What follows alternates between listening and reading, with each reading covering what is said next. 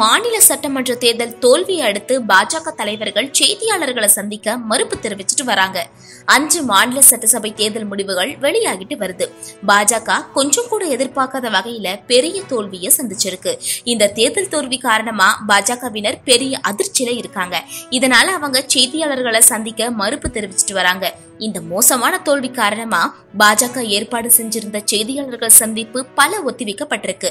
மத்திய பிரதேசத்துல பாஜக தலைவர்கள் தேர்தல் முடிவுக்கு பின்னாடி இன்னைக்கு மதியம் செய்தியாளர்களை சந்திக்கிறதா இருந்துச்சு. ஆனா அந்த சந்திப்பும் ரத்து செய்யப்பட்டிருக்கு. அது போலவே மத்திய உள்துறை அமைச்சர் ராஜ்நாத் சிங்கும் செய்தியாளர்களை சந்திக்காம போயிட்டாரு. நாடாளுமன்றத்துல இருந்து வெளியே வந்த சமயத்துல செய்தியாளர்கள் அவங்க கிட்ட கேள்வி கேட்க முயன்றாங்க. ஆனா ராஜ்நாத் சிங் அவர்களை சந்திக்காமையே போயிட்டாரு.